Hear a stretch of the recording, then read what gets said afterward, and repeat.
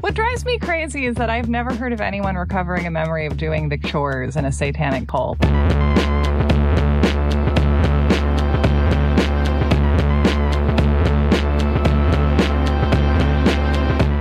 Welcome to You're Wrong About, the podcast where you're going down some stairs. Oh. You're taking them slowly, one at a time, deeper and deeper.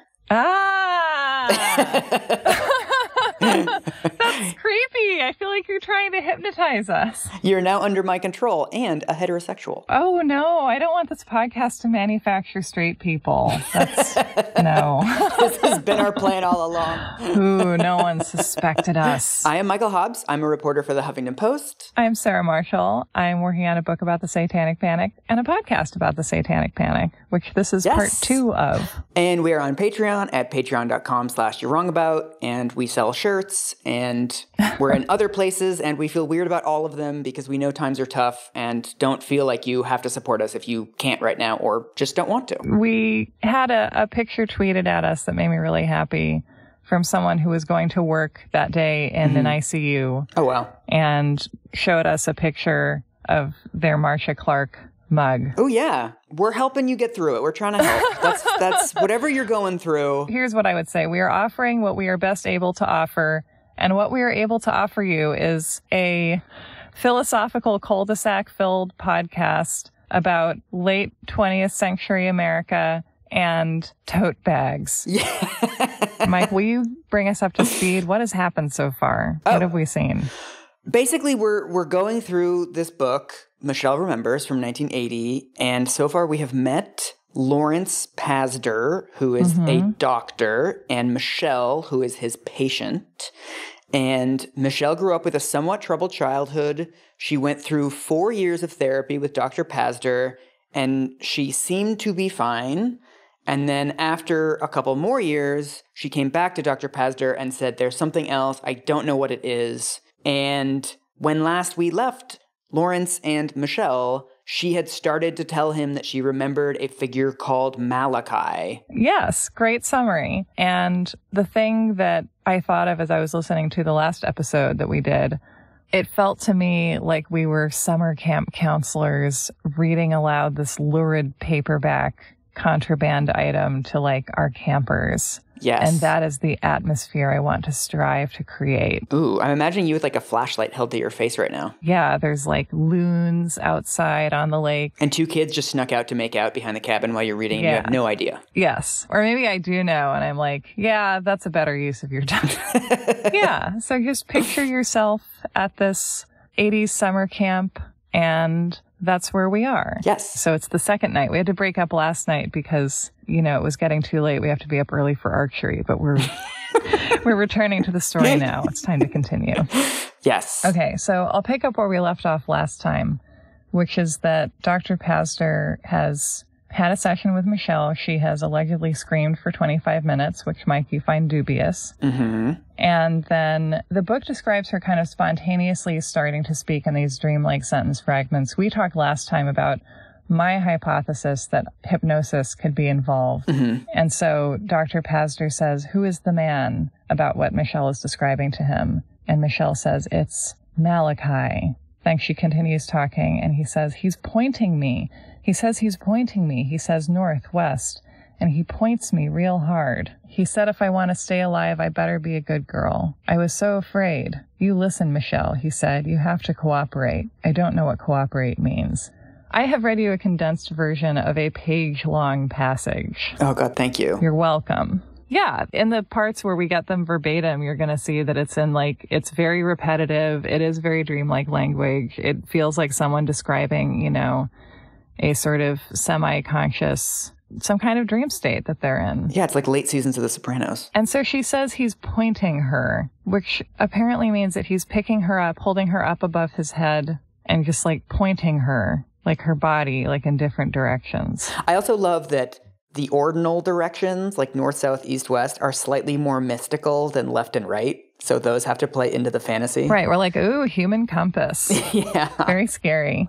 From the way that repressed memory therapy often worked during this period was the idea that if your patient has issues, and you determine that they must have repressed memories of some kind of abuse or trauma that they suffered, and then you get them to recover those memories and describe them to you, and then they don't get better, that means there's something worse that they're repressing. Oh, keep digging. Keep digging. And what this leads, I mean, I know that we've talked about this on this show before, but what this leads some and eventually many patients and therapists on is this keep digging, this kind of like Oak Island of the memory pursuit for like worse and worse traumas, because whatever memory the patient feels that they are recovering and is quite likely to be unconsciously fabricating with the therapist's guidance. Right. And the therapist themselves is often unwitting. Right. But what you end up with is each memory has to be worse than the last because you're being told that that's the only way you're going to get better. Right. There has to be something even worse. And so we can see Michelle doing that, whether or not she's being told that like there has to be some even worse thing. That's the way that this therapy is escalating. Right, because all we have right now is she's being picked up by this demon. We don't even know he's a demon. We just know he's some kind of male presenting entity named Malachi. It's not like his name is like Dave or something. Right. But we don't know he's a demon. Right. And in fact, he appears to not be. He appears to be a human Satanist. Oh, okay. As far as I can tell, there are actually no demons. It is like just Satan himself. Oh. Yeah, there are no like worker demons in this. It's just the big cheese. Okay. And then Michelle continues to talk. The way the book describes it in summary is Malachi held one hand to her neck and the other to her groin as he pointed her again and again. Then he began to flip her head over heels in front of himself, catching her rudely by the arms as she completed each somersault. I can't really picture that. Yeah. Can you? I just think that she would have to be really lithe to do that kind of athleticism. Oh, God. But, like, I just don't know, because it feels like this is describing she's in the air with no hands on her, being sort of going through, like, a high dive, complete somersault aloft, and then he's successfully grabbing her and then tossing her again. I don't know. It would be very impressive. It seems like one of those WWE moves where you're sort of, you're faking that like you hit somebody so hard that they spin around in the air, but what they're actually doing is jumping. Like it's more like dance than fighting. Right. It's like a Cirque du Soleil type thing. Yeah. And she goes on, all that was left of my insides was a tiny warm spot. That's all I was. And then Dr. Pazder has what Oprah calls an aha moment. And we read, Dr. Pazder recognized suddenly that this was not 27-year-old Michelle Smith speaking, but ... Who? A child? Yes, of course. In voice and gesture and language, there was no mistaking it. A girl of perhaps no more than 5 lay on the couch before him. Oh, my God. He was awed and fascinated and moved. Oh, my God. This is very early in the book, too. It's kind of amazing that they're dropping all of this. This is page 25. Yeah. And this is only their second session together. So this is like a pretty big revelation to have. They've been having a few sessions, actually, but the timeline is pretty glossed over. According at least to the way the book is choosing to tell the story, this is the first time that he has gotten her in any kind of a dream state like this. And first time out the gate, he's like, oh, she's a child of 5. Yeah. That's also quite specific. Does he know that there's any significance with anything that happened to her when she was 5? You know what? This has never occurred to me, but that's such a good point. Like, why is he not like, oh, she has the voice and mannerisms of a small child. He's like, that is a 5-year-old as I live and breathe. Like, not 4, not 6, 5. Yeah. Thank you again for not doing the voice. Oh my God, no, I'm never doing the voice. It's really, this of all of the aspects of this is probably what makes me most uncomfortable, actually. Wait, why? Because this is how it goes for the rest of these sessions. They lower her into memory and she is in the voice and demeanor of a 5-year-old, at least to the extent that she is capable of accessing that. Oh, so he reverts her back to her 5-year-old self every time? Yeah, and according to the way the book tells it, this just all happens naturally. But yeah, that's the state. And this therapy goes on for 14 months, and that's where she is during the sessions. She's in this very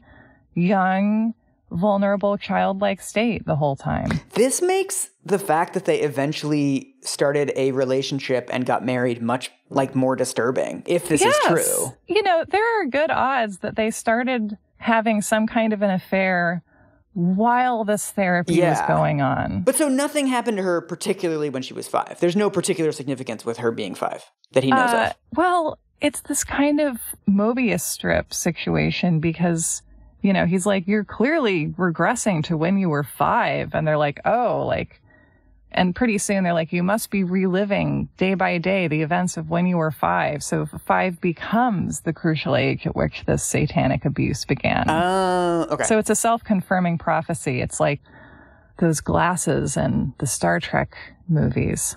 I have no idea that reference, but let's move on. I told you this book was weird. You were like, yeah, I know, Sarah. I'm sure it is. But you just had nothing to prepare you, did you? We're on page 25.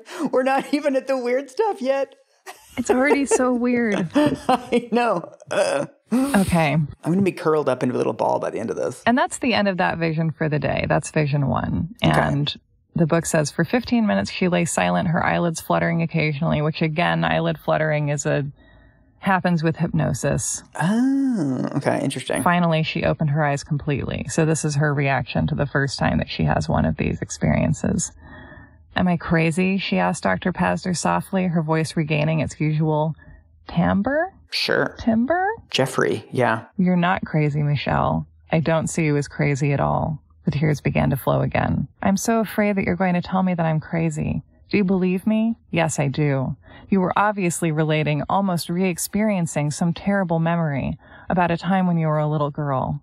I was worried I was making that up because it didn't fit together. But where did it come from? I don't know. I'm wondering that myself, Dr. Pazder said, thoughtfully. Oh. What do you think about that? I just like that they keep giving him ways of making himself look like the hero in this narrative. Like, because he's writing this. We don't even know how much ghostwriting is involved in this, but like, yeah, this book is like very congratulatory of him. And because it's written in the third person, it gets away with it much. Like, he couldn't have written, I said thoughtfully. I know. I mean, I have no idea how much of this to believe, but I guess it's sort of them almost forming like a pact that like, you're going to do this and I'm going to believe you sort of thing.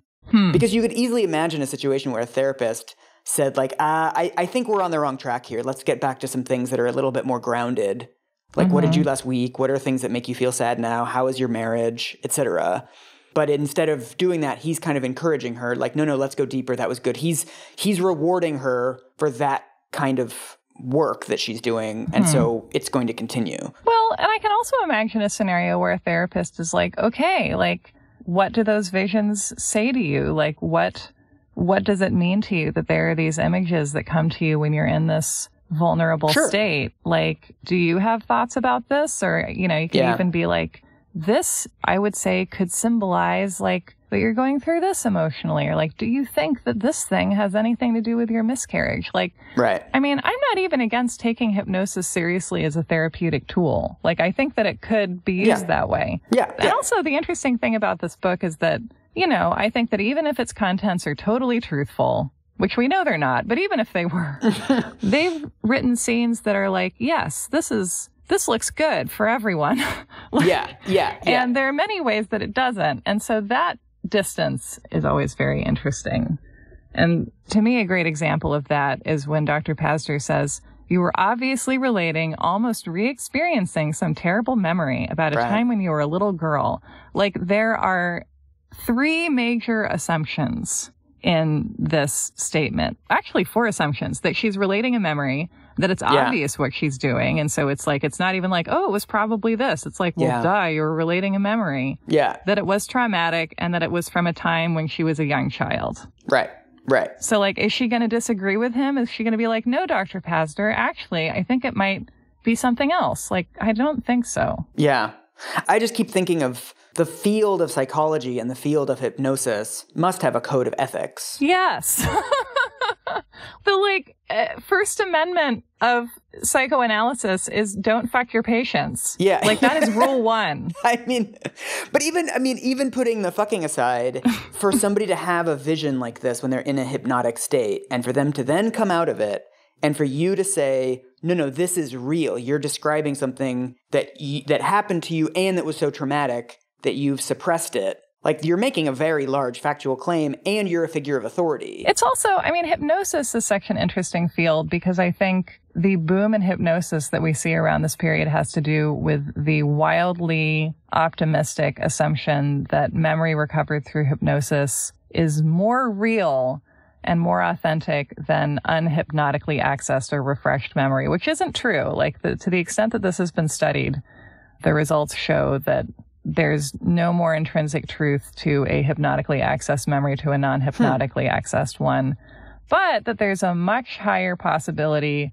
of interference by the hypnosis practitioner. Oh. And that someone is in a much more vulnerable state under hypnosis, and they're therefore much more prone to suggestion. So we get into tough areas with this, for example, when police use hypnosis to refresh witnesses' memories. Police use hypnosis? This is a thing? Oh, yeah. Not to the extent that it used to be, but like, oh, yeah. And the issue with that is that a memory that a witness or a potential witness recovers under hypnosis, I think would tend to be treated as more authentic by police and by prosecutors because that was the cultural assumption at that time. And the issue is that if you are being hypnotized by someone who's affiliated with a police unit that kind of knows who they think they're looking for or what they think they're looking for, they can make you feel like you've seen something that corresponds to their version of the events. Yeah, because I can imagine somebody being under hypnosis and then they say like, oh, it was a guy wearing a black leather jacket. And then the questioner says like, did he have tattoos? Did he have tattoos? What were his tattoos like? What kind of a hat was he wearing? Yeah. What length of beard did he have? Yeah. They're like, you can plant those things and not realize that you're planting them. Right. This really gets to one of the major themes of this book and of flaws in the legal system and of the flaws in the legal system that allowed the panhandle brush fire that was the Satanic Panic to just burn everything in its path. And that is that the legal system that we have is very reverent of human memory, and it shouldn't be. Right. So back in the session, after coming up from what this book calls her depths, Michelle is pretty much accepting of what Dr. Pazder says. She says, I never even knew about any of this before today. But now when I think about it, I'm really frightened. When I think back to that night and I still remember what Malachi's face looked like and everything.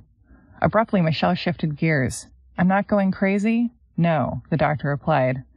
But I don't understand any of what was happening, Michelle insisted. Don't try to, okay?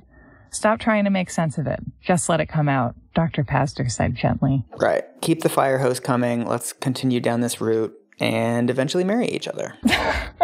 Normal therapy stuff. You did well, Michelle, Dr. Pazder said. You'll be free of it in time. That's what I believe, Michelle said, sitting up on the couch. I honestly believe that. And then the next session the following week, they go right back in. Oh, God. Once again, Michelle spoke in the voice of a frightened little girl, and she describes wearing this big shirt and being in a room where she's being kept prisoner. And then a group of women enter. The book says they walked in a single file, oblivious to the child's presence. She watched in fear and awe as they went about their bizarre tasks, methodical, coldly efficient, each of them doing a particular chore. And then they put Michelle up. Well, first they decorate. They tack up large black sheets. Wait, what? They're doing chores? Wait. They're doing satanic chores. Where are we? Is this like in somebody's basement? We're in a room. We're just in a room. We don't know. Okay. We don't know. We're in a darkened space. So they tack up large black sheets on all four walls and set up candles, perhaps 20 or 30 in all. I love that we can imagine a world in which Satanists are invoking actual Satan and doing all these elaborate rituals, but we can't imagine a world where men are helping with the household tasks. It's like, no, it's the women putting up the sheets. Don't worry. Okay. And Michelle, speaking in child Michelle voice again, says, I thought, mommies. I thought, oh boy, there's going to be a party. They're all looking at me. They're staring at me. All of them. All their eyes. And then a woman in a hood comes in, and Michelle thinks, a princess. How hurt you are, the woman cooed. How sad. How sad I am that you are hurt. Okay. But then she kisses Michelle on the mouth in an inappropriate and sexual fashion. What? Yes. And that's kind of the first act of non-pointing abuse that takes place in this book. There's really There's very little sexual abuse in this book, actually. And it's mostly like that. Okay. It's like sexual abuse from someone you expect to be a kind of mother caretaker figure. Interesting. Yeah, it's pretty rare in these pages, which is interesting because, of course, the Satanic Panic, the allegations that this book inspires are going to be primarily about sexual abuse. Yeah. This is more of a torture book than a book about sexual abuse. So some light quarantine reading. Great. It's funny because it's like, I think there are aspects of this that are traumatic to read, but also so much of it is so divorced from anything that I think people listening have experienced. I mean, also, I don't actually believe that any of this is true. Right. And then we get to the thing of like, is it still like, how much can a book whose events you don't believe ever actually happened be upsetting to you? Yeah. Because to me, they're not upsetting because I fundamentally don't believe that like a satanic assistant regional manager flipped her around a bunch of times against her will. I don't believe that that happened. So It's hard for me to be like, oh, this poor girl, when like I don't think that it's true. I do think that the stuff about her mom being not a great mom and her dad being absent, like that seems true. Like that's kind of upsetting.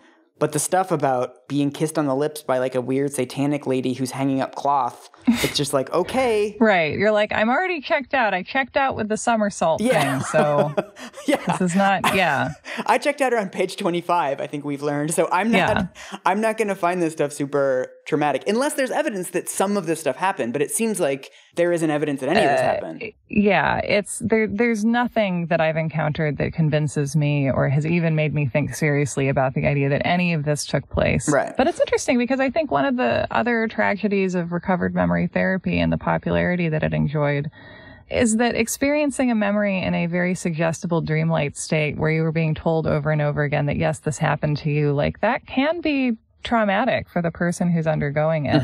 And I think one of the reasons that these therapies continued into such miserable territory for everyone is that with each successive and more traumatic memory that you attempt to unearth, you potentially are forced to try and integrate something even more upsetting about your idea of yourself. And your therapist is telling you to just double down on the thing that's making you sick to try and get better. Oh, interesting. So incorporating the fact that like your mother slapped you once when you were growing up and incorporating that like, oh, that happened and I forgot it is a more easy thing to integrate than like my father raped me every week for years and I forgot it. Yeah. Like those two memories have a different effect on you right now. Yeah. That makes sense. And especially if you like, you know, say you're 30 years old, you have believed your whole life that you have experienced the kind of family discord that no one was calling abuse yet, which I think is something that a lot of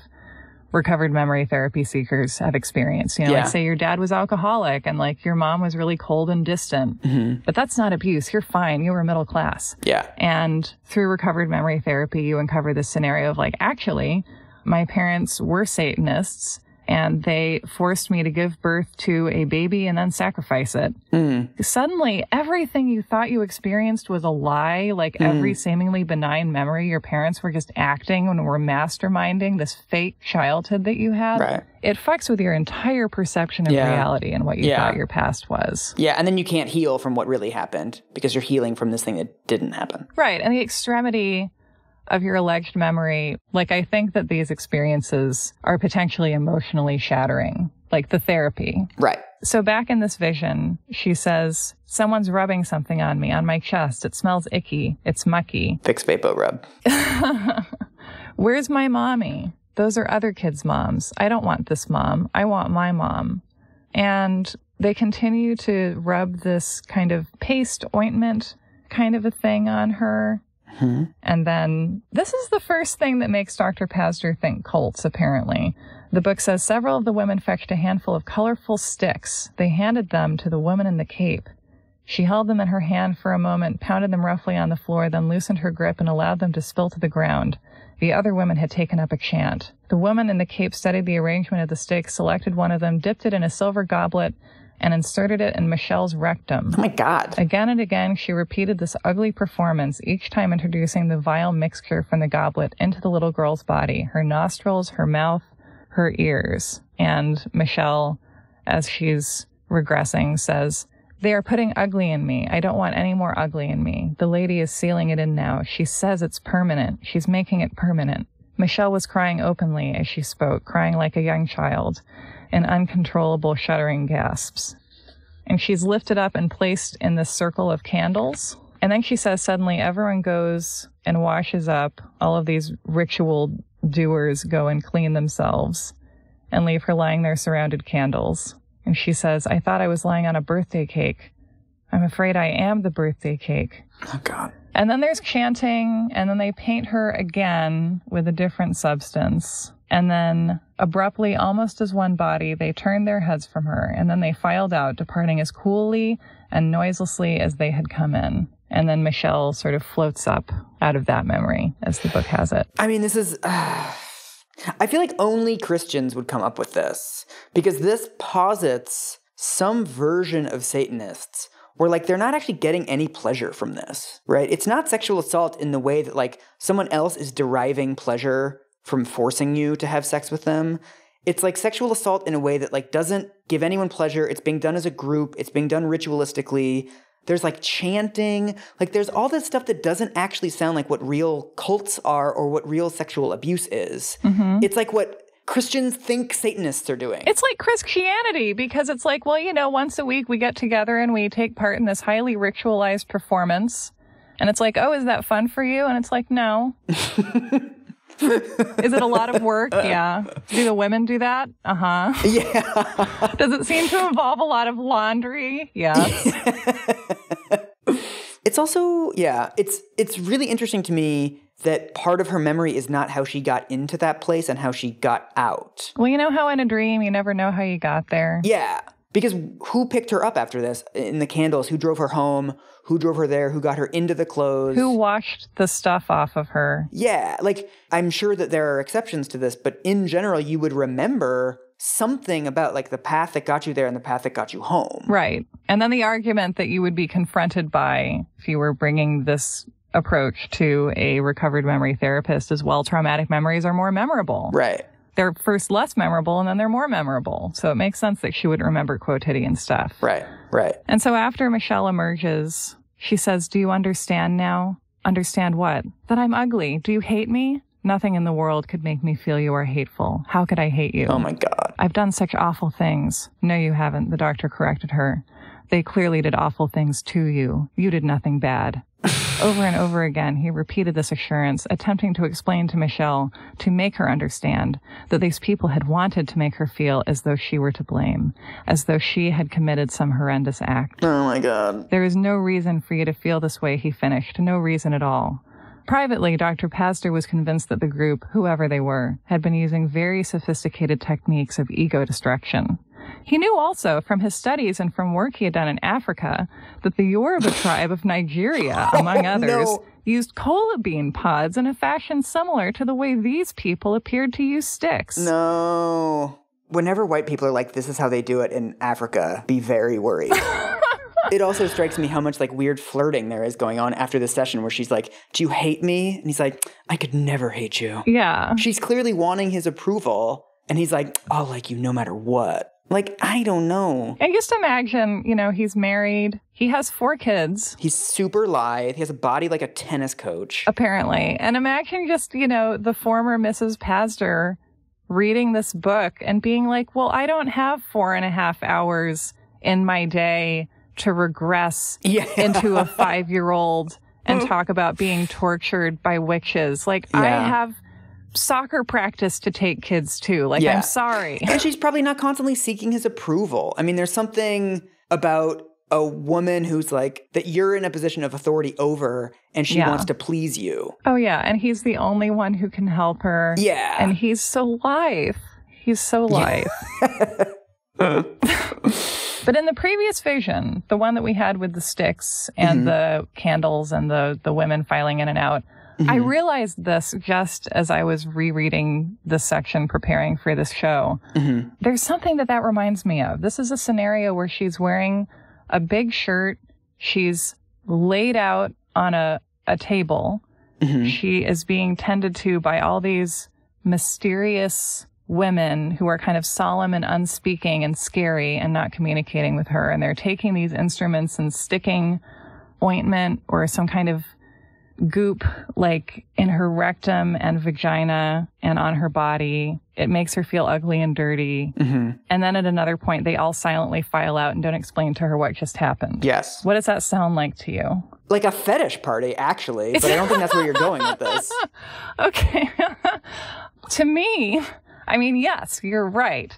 But also, to me, it sounds like the experience of having a DNC while in twilight sleep, which is potentially something that has just happened to her. Wait, I don't know what any of that means. Okay, a DNC is a dilation and curettage, which I might be pronouncing wrong.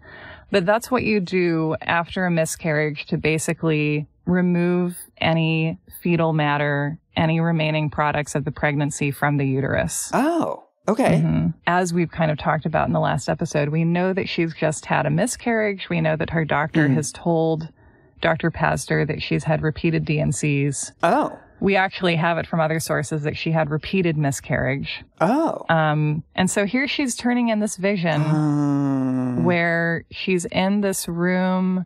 She doesn't remember how she got there. I mean, it seems very plausible to me that she could have been under some form of sedation during these procedures, because we loved sedating women in the 70s. And here are these sort of stern women who aren't talking to her. She doesn't know what's going on. There's sticks being put in her vagina. Yeah. There's these invasive, kind of dispassionate procedures being performed on her body. No one's talking to her. And then at a certain point, they all just leave.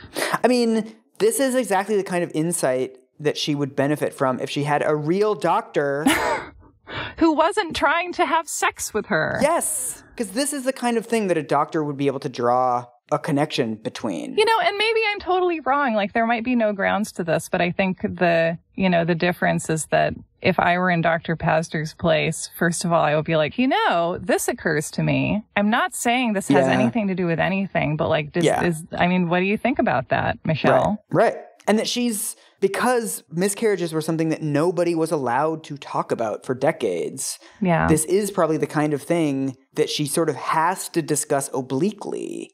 That like she isn't able to say like, I'm actually really messed up from this, and like it really hurts me that this has happened, I guess, more than once. And I feel ugly inside. Yeah. And also that she's essentially tried to talk about it, like not super directly, but I mean, she's been referred to him. He's been like, I can't imagine why you're in such distress. Like, we've gone over everything, including the miscarriage, and just what could it be? I'm at a loss.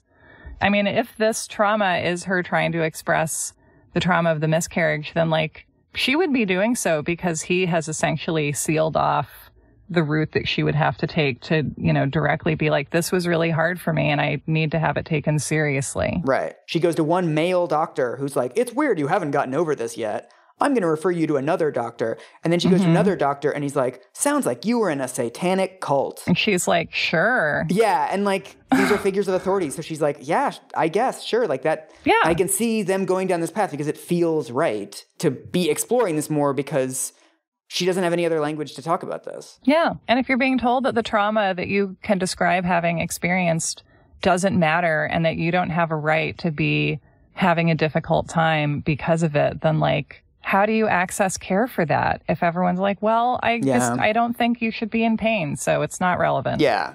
So basically, you're a better therapist than the lithe tennis coach so far. I mean, it's good for us to know. I haven't had any patients, and therefore I have been deprived of the opportunity to marry any of them. So I think by default, yeah. So chapter 4 opens. We're 3 months deep into this now, and Dr. Pazder is sitting in his office, staring out the window and thinking of Michelle. She was due any minute to resume the amazing testimony she had embarked upon the day before.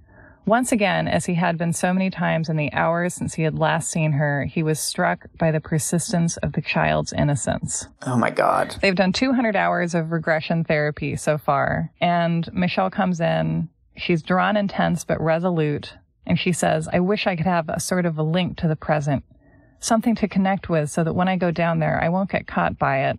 I could put my hand on your head again, he said, the way I did yesterday. And look, here, I'll put my chair all the way over to the sofa, next to you.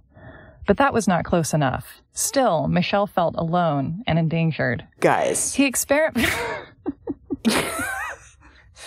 I'm pulling up the code of ethics now. This is not ethical. Are you seeing if there's an anti-snuggling clause? It just seems like cuddling with your patients is not ideal. Like, you should not have hands on your patients while doing this. Michael, she's a scared 5-year-old. She has to be cuddled with. Oh, my God. I know. It's too much. It's too much. And yet it's happening. My hands are curled up right now like little tyrannosaur arms. Just like, He experimented with sitting beside her on the sofa, and for a while it seemed as if that would suffice. But then the terror thickened her voice again, and they shifted so that he could sit on the sofa with her head against his shoulder. Oh, come on. This seemed to give her the closeness and security she needed. It made checking the tapes and coping with the telephone a bit awkward, but he could manage. And it's just, and every time he gets closer, she's like, I am still even more scared. Still more, she keeps plateauing,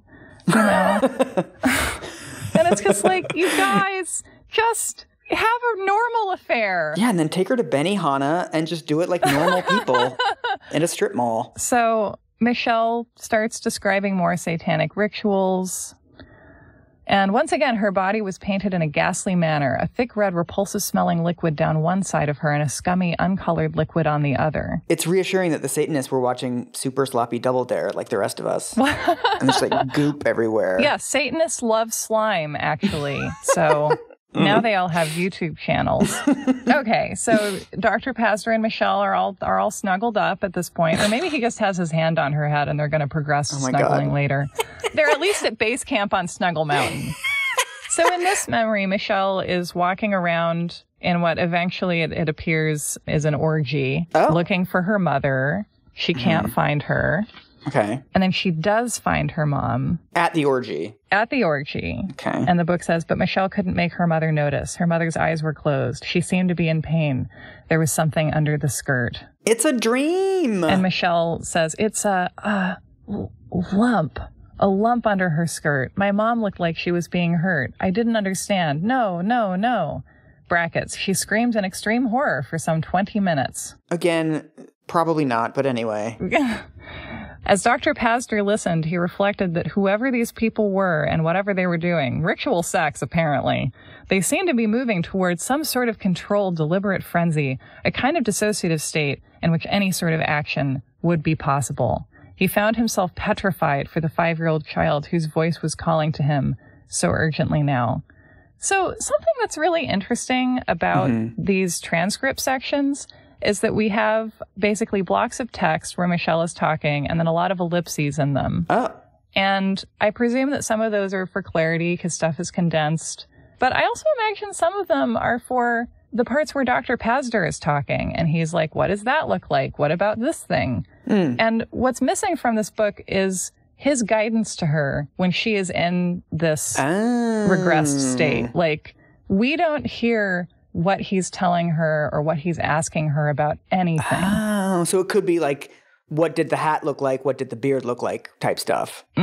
Like he's guiding her to describe these more and more extreme versions of events. He could be. I mean, we have no idea, right? Yeah. We just don't know. Another thing, just on the orgies point, if I can, as a gay man, if I can just step into a topic I feel comfortable talking about. Go for it. As a non-Satanist, like, this is your time to shine. I just feel like this idea that like an orgy's going on and then it's going to reach some like mass crescendo where sort of anything could happen. Like a showstopper in a Broadway musical. Yeah, like that's, people are not like synced up like that.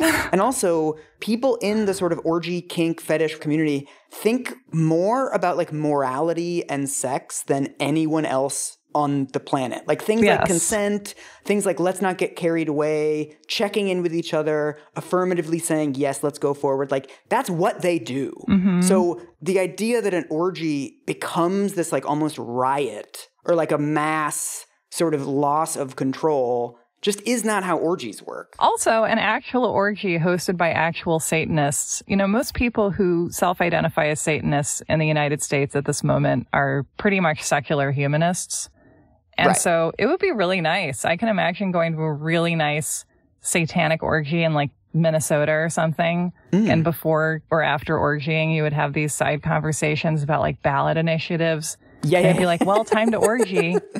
Yeah. And I would say that all of these ideas are really condensed and popularized by Hal Lindsey's classic Satan is Alive and Well on Planet Earth, which makes the argument that the age of Aquarius has plowed the earth to ready it for satanic seeds, and that all of this mysticism and interest in astrology and stuff is making people vulnerable to becoming supporters of Satan. Yeah, that sounds familiar to me from every Sunday, my entire childhood. Yes. Right. I mean, one of my big beefs with the moral education that I received as a Christian child was this binary between there's good stuff and there's bad stuff. And within the bad stuff, there is no differentiation. Like all stuff is equally bad. So like sodomy is as bad as molesting a child. Exactly. And so it's like once you've defined like premarital sex in the same category as molesting a child, because they're both bad, you lose the ability to deal with the reality of what these things look like. And to me, it feels like that's a big part of what's behind these constant moral panics that often begin in evangelicals, is that when you live in a country where you believe, over 90% of the population is having premarital sex and other forms of sex that you deem immoral, it's not that big of a leap to go to like trafficking children and selling them on the internet. If you know people in the fetish community or in the sort of having group sex often community, they draw a huge line between, for example, spanking someone who wants it and spanking someone who doesn't want it. But for people outside that community or people who have no interest in it, they're like, it's all the same. Right. Yes. So back to the coal face. Yes. Michelle has found her mother at this orgy. Her mother isn't paying attention to her. There is a lump under her mother's skirt, who Michelle presumes to be hurting it.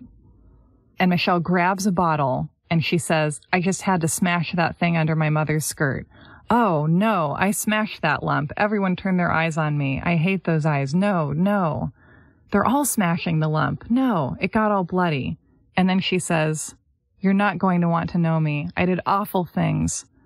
I put my hand on the lump. It was all bloody. It was all bloody and I wiped it all over my face. Then I ran around. That's why they didn't want me to touch them. I wanted to put blood on them. What? I ran all over and put blood on all of them. They stopped. You see, I had to make it stop. Do you understand that? Dr. Pazder spoke to the child within the woman. I do understand that, he said softly. Very much. She says, it's okay if you don't want to touch me. Yeah. And then this also just seems like a weird orgy, because in the events that she's describing, they're all having an orgy. There's a 5-year-old there. The 5-year-old finds their mother. The 5-year-old hits her with a bottle on her stomach, and then everyone else comes over to her and also hits her on her stomach. Well, she hits the person under her mother's skirt. Oh, is that what the lump was? Yeah. Again, this is the logic of a dream. Like a whole person wouldn't really fit under. I don't know. I don't know how big this skirt is. So, yeah, she causes this person to be like smashed to death. Okay. And so Michelle continues with the memory and she gets more and more beside herself. She's sobbing hysterically. It even says Dr. Pazder tried to comfort her, but her flailing arms and legs, her writhing body made it all but impossible. So he's basically like wrapped himself around her like a snake at this point and is like holding her. I guess. Okay. And she finds her mom and says, Mommy, I'm scared. And that's when she hit me and yelled, look at your ugly face. I wouldn't touch any of it. It's disgusting. Get her out of my sight. Once again, wild, desperate crying, a small child trying to deny the unthinkable, total, brutal rejection by her own mother. That's when Malachi threw me in the bathroom. Man, what a downer of an orgy. Somebody yelling at her kid. Yeah. I know, that's the thing, too. It's like, actually, at an orgy, like, ideally, no one gets murdered and you all just have sex with each other. That's kind of the point. And no one's kid is there? Seriously, who wants that? And so the end of this vision is Michelle having been thrown out of the room so the adults can discuss how to cover up this murder they've just escalated into because they were having sex. And sex makes you murder people. Wait, so they've murdered a guy? This is where we're at? No. They smashed the lump to death. Have you been paying attention? But it's still, did it ever establish that the lump was a person? No. This is the reveal at the end of this chapter. Michelle says, I didn't want to tell anybody ever. The lump had shoes. red shoes. So yeah, that was a whole person, apparently. So they beat someone to death for no particular reason. And Michelle started it. Oh. And she's, again, like trying to convey to Dr. Pazder some idea of like, I'm a murderer. Maybe not directly, but in that way that when you have guilt over a miscarriage, you might describe, maybe. Yeah. This is just someone with a lot of like self-esteem stuff, and like she's just blaming herself for everything, and her doctor's like taking advantage of her, basically. This sucks. And then we go to their next session, which is on Christmas Eve, which is very festive. I'm sure he hangs mistletoe over the couch where she lays down or something. Oh. Fucking creep. Dr. Pazder took her hand and held it tightly. You've spent your whole life holding all that down there in that dark place. Half of you is doing everything it can to keep it down, and the other half is letting it come, and wants very much to get it all out so you can rest. It knows you have to face whatever it was. We can face it. Together. Again, ethics. So in this vision, she is in the house where this orgy took place, apparently, but there's no one there. Okay. She tries to clean the goop off of herself. Okay. And then she's taken out of the house where she hears foghorns, so she thinks they're near the ocean. Mm-hmm. Malachi is wearing a trench coat and a hat, and he orders her to get into the backseat of a car and stay on the floor. And the car was rolling down the mountain road as Malachi laughed his cruel laugh and jumped out. The car gained speed, and Michelle saw that it was heading for a rock embankment. The car smashed into the rock wall. The lifeless body in the front seat shot forward, then came violently back. Its head spun freely around. What? All the way around, as if the vertebrae were shattered, the face suddenly stopping inches from the child's. Its eyes were rolled up into the head. Mike, you probably don't know this because of your stance on scary movies, but can you think of a film where a head rolls freely around? Isn't it The Exorcist? That's like the main thing. Yeah, that's one of the big things. And that came out 3 years before this session is happening. Is this scene supposed to be they're taking this dead body of the clown that they just killed and they're smashing him into a tree? There's no clown. He had red shoes on. Oh, but human women wear red shoes. Oh, that's what they meant by that? Oh, it's a woman? It's supposed to be a woman in red shoes. Yeah, sorry. God, it would be so much scarier if it was a clown. I'm so glad it's not. That's so heteronormative of me to assume that the lump under her dress was a man. It's not heteronormative to assume that it was a clown, though.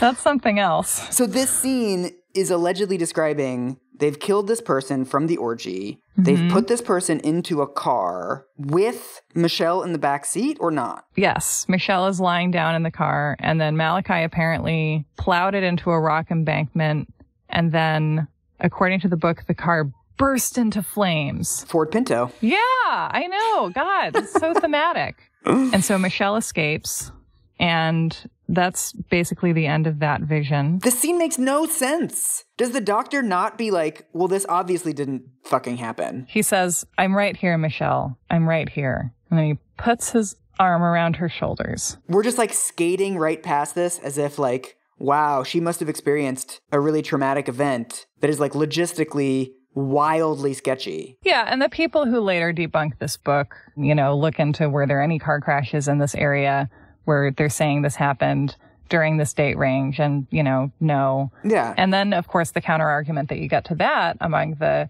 Satan truthers. Ooh, can I guess? I bet you know. Is it like that the cops and the city council and whatever, they're all Satanists, so they've like hidden the car so nobody can find it? It is that, and it is also that the Satanists are so powerful that if there is a dearth of evidence, it means it's because the Satanists have covered it up because they're able to do that. Obviously. The lack of evidence is evidence. Yes, always. But of course, Lawrence is just like, let's continue. You have a delicate mouth. Let's keep cuddling. It's Christmas Eve. Dr. Pazder says, how did you get out of the car? To his credit. And Michelle says, I don't know. I don't remember that. He says, what day was it? Do you have any idea? She says, I don't know. Although, before they made me go to the car, my mom and Malachi said something like, they won't pay much attention to it. They'll just think it's tragic this time of year. Car crash season. I didn't know what tragic was. I thought it meant fire, because that was what one policeman did say. What a tragic thing to happen at Christmas.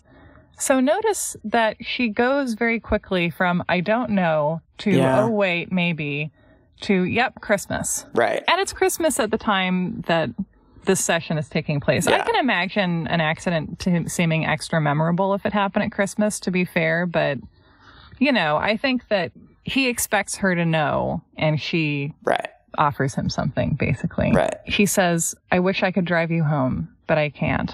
So imagine Michelle driving home listening to the Cars. That's the montage.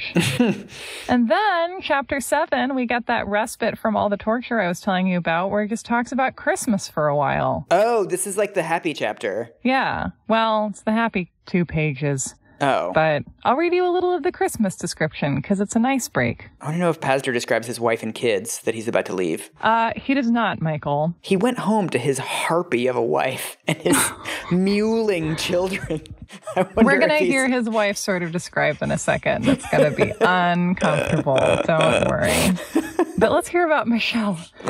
It was the nicest Christmas that Michelle had ever had. She and Doug were in their beautiful new home together. He gave her an Afghan and a pretty brass lamp, warmth and light, ideal gifts. Later that evening, after all the celebrating was over, and Michelle and Doug were sitting by the fire having eggnog, she began to tell him a bit about what she had discovered during her session with Dr. Pazder on Christmas Eve. Wow. Has she told him anything at this point? I mean, they've been in the therapy for like 4 months now. I don't know, actually. Okay. There apparently had been a car accident, she said, and an ambulance had come to take the little girl to the hospital. As she spoke, Michelle began to cough. She couldn't stop. She coughed all night, and the next day she went to her physician, who gave her some antibiotics. Still the cough persisted, and by the time she arrived for her appointment with Dr. Pazder, her throat was sore, and she ached all over. Dr. Pazder listened to her severe cough, and he examined her throat. He felt quite certain the cough had nothing to do with disease, and wondered if it was connected to the smoke and flames of the car accident. Oh, my God. Again, perhaps, Michelle's body was remembering. Oh, my God. We've got a lot to cover today, he said. Tomorrow I'm leaving for Mexico, and at the end of our session, we have to talk with Dr. Arnaud about his being available to you while I'm gone. Michelle had known of Dr. Pazder's impending month's vacation with his wife, and Michelle was glad for Dr. Pazder to have a rest, for he clearly needed it. Oh, my God. Uh-huh. I mean, just none of it sounds true at all. She seems like she's probably really bummed that he's going off with his wife. You don't think that she feels fine about this guy who's been cuddling with her for 4 hours a session, going to Mexico with his wife for a month? And she has to go home to Doug, who isn't even given a personality in this book. That's how little he matters. I know. So, during this vision, Michelle is in the hospital after the car caught fire. Okay. And after she comes out of that vision, she says, no child should feel as guilty as they made me feel. I was just a child. Because in these visions, the adults are blaming her for the death of the woman in red shoes, the non-clown. What? Why are they? Oh, because she started beating the lump. Right. So again, she's returning again and again to this theme of like, I'm a killer, exonerate me. And he's like, yes, hold my hand while I tell you that you're not bad. Yeah. Which I think has therapeutic value, because you don't have to come up with this frame narrative in order to do that. Right. And you don't have to hold hands the whole time. And Michelle is crying and beside herself. And Dr. Pazder says, you've got to go back there, Michelle, and embrace that little girl. Oh, my God. That little girl who was so abandoned and wounded. The only thing she really has and needs now is you. She needs you to look after her. That's what you're going to have to learn how to do. Which is like, it's good advice. Like, I listen to that in my own life. But the kind of attachment he has for that little girl is upsetting to me. Yeah, I mean, there's not a whole lot of, like, academic literature that implies that this is an effective way to treat a patient either. Right. They're kind of embarking on a brand new experiment. Yeah. And, like, you have to keep sending them back into these traumatic memories again and again and again. Like, more detail, more stories. What happened then?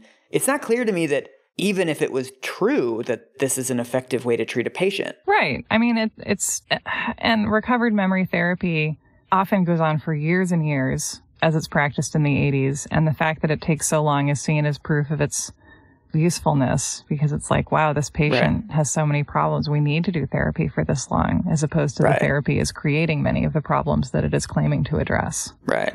And then, you know, they're preparing for Dr. Pazder to be away for a month, which, when you think about it, they've been having twice weekly sessions now. Yeah. You know, we've heard of sessions going on for 4.5 hours at this point. Which is a lot. And she says to Dr. Pazder, will my cough go away? He says, it does sound as if your body is remembering coughing from all that smoke. It will probably get better when your chest gets better back there. You know, he paused. Know what? Well, it does seem that you were reliving everything that went on back there day for day, almost hour by hour. It's absolutely amazing. It's almost too much to believe, but you're exactly on a cycle with this moment 22 years ago. I mean, every psychiatrist knows of anniversary reactions. Sure. For example, some people who get sad and can't imagine why. And then it turns out that something terrible, a death or something, occurred exactly a year ago. But this is the most astounding anniversary reaction I've ever heard of. I mean, first of all, there's a long and proud history of male physicians telling women that their medical problems are only in their head. We're following a long line of just good faith efforts to be like, are you though? There's also a proud tradition of male psychiatrists inducing symptoms in female patients. Yeah, I mean, he's also, I think all of this stuff about like cyclical things, I think that's also bullshit. Yes. Memory isn't that accessible, unfortunately. Yeah. Like, all of these myths about memory, it's like, gee, like, I wish memory worked that way. Yeah. I wish documentary recall were available to us years or even hours after an event. But, like, you know, it's just this substance made of contradictions, and we really want it to be this linear, helpful thing, and I really think it's not. But also, it's January, and she probably just has the fucking flu. Right. Or, you know, coughing is a very easy psychosomatic symptom. Like, if she thinks she should be coughing, she can keep coughing. I'm sure a lot of our listeners know what it's like to suddenly develop a cough out of anxiety lately. Like how I climbed the stairs the other day and I thought I had COVID-19, but then it turned out I'm just in really bad shape. I was like, I've got it. I've definitely got it. So, end of this chapter, he's preparing to go. We're going to look at one final chapter before we finish this episode and have to do lights out. And Dr. Pazder says, I'm leaving you the tape recorder. If you feel more comfortable using my office, come on in, but check with Sue first to make sure it's available.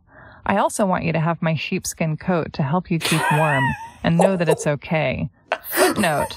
Michelle had been using the doctor's old coat as a blanket to warm her against the chill she often felt in her depths.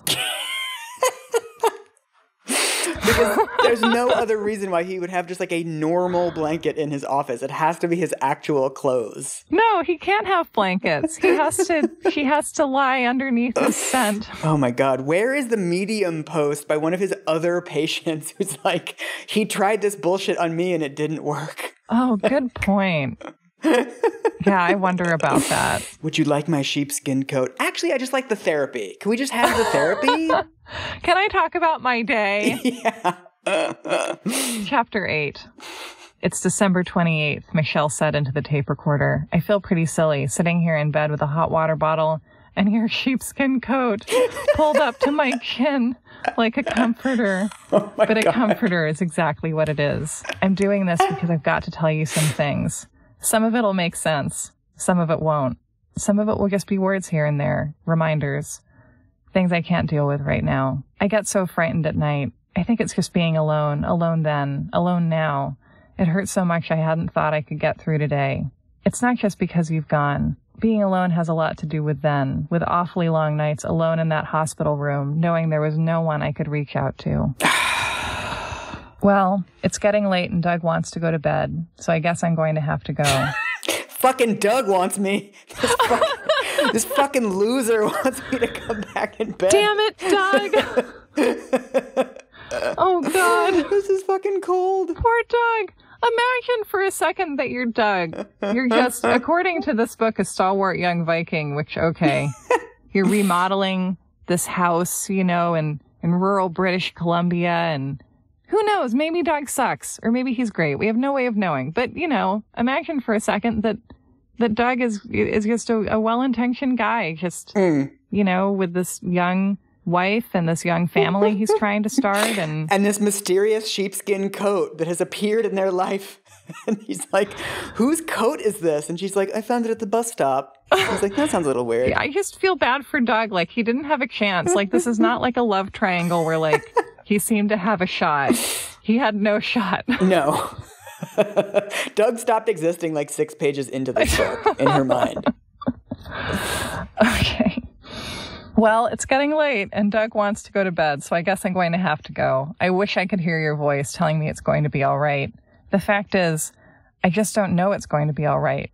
And it talks about how these memories are trying to surface, apparently, but Michelle couldn't allow herself to remember fully without Dr. Pazder there to hear it and help her deal with what came out. Which is a sign that she can't recall these memories without him, meaning there might be some coaching. Like, that's such a good point. Tacit acknowledgement that there might be some coaching involved. That, like, oh, these kind of disappear into nothingness, like a dream upon waking when I'm not with you. It's only when I'm with you that I can recall these. It's like, well, maybe he's creating them without you knowing it or him knowing it. Right. And instead she's reading it as like, I know I can't cope with these memories if you're not there, so I can't access them if you're not around because it's too unsafe for me.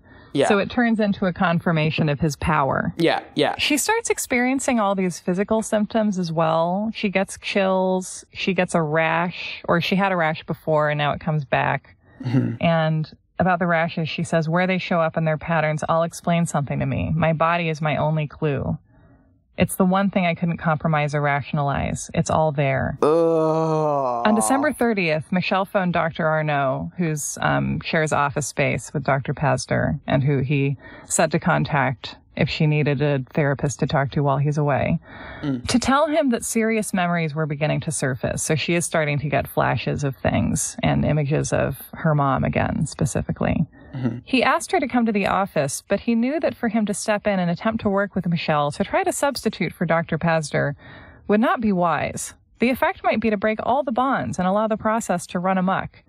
And her gasping coughs were in themselves truly alarming. Sure. Dr. Arnaud told her that under the circumstances, it seemed best that she try to phone Dr. Pazder. Right, great. Let's just make up some other science. Sure. You're in grave danger unless you talk to the same therapist. Sure, why not? I really don't want to do that, she replied. But she desperately did. And the next day, New Year's Eve, after talking it over with her husband, she placed a call to Dr. Pazder in Mexico. Something's wrong. It's not all over back there, she cried across thousands of miles. The memories keep coming. I feel like I'm going to die. Dr. Pazder was shocked. He had been having a wonderful vacation, full of swimming and sun. He had thought about Michelle, but only peripherally. As, for example, once when he had seen a pigtailed little girl playing on the beach. He had not been worried about Michelle, and he had been a psychiatrist too long to bring his patients' troubles along with him on holiday. That did no one any good. Such bullshit. This guy's so full of shit. It's incredible. But as he listened to Michelle blurting out the fragments of memory through her coughing, he was grateful she had called. When she said, I'm not going to make it, he believed her. Thank God you called me, he told her. I love the fake thing, how he's like, I was so reluctant to form a closer bond with this patient who I'm totally having a normal one with. Like, I gave her my jacket. I'm seeing her like 8 hours a week. I gave her the key to my office and a tape recorder. Normal psychiatrist stuff. Okay, this is a quiet section, but I really like it for two reasons. One, that it involves plants and also fiber arts. And the other, that it says something about how Michelle sees her and Dr. Pazder's relationship. So they have this call. He says, yes, please call me as the memories surface. Like, I am available to you. And we get, Michelle was greatly relieved that Dr. Pazder had heard and understood. The contact between them made it possible for her to keep the memories under better control. And she was able to enjoy the rest of the month. She and Doug went to the movies. She set about repotting her large collection of tropical plants, some 200 of them. She went out to the university where she had taught a course in fiber sculpture, and choosing tones of white and gray and brown from the stores of coarse hand-spun wool, she wove a tea cozy. I also like this section because it's one of the only ones that isn't about torture. She was pleased with it, if she did say so herself. She took it to the Fort Royal Medical Center along with an assortment of her best plants. Now, she wanted to bring the joy of these natural glowing things into Dr. Pazder's admittedly drab office. Oh my God. I know what it means to give someone your best plants. She is not going to redecorate his office, is she? She is. She's decorating. She's moving in her plants, and she's giving him a tea cozy. Are there toothbrushes involved? Is this where we're going? Maybe she does need a toothbrush there. I mean, we don't get into it, but if you're spending that much time there, you might have to brush occasionally. Jesus Christ. And I also feel like, I mean, the thing about this book is that it's so unself-aware. So I don't think it's aware of the implication that, like, she calls him. She crosses this boundary that he's set up. He's like, never mind, fuck that boundary. Yeah. And then she's like, okay, yeah, fuck that boundary. I'm going to move my stuff into your office then. And of course he's super chill with it because like he wants her as much as she wants him. So he's like, yeah, sure. My patient redecorated my office, a thing that patients do.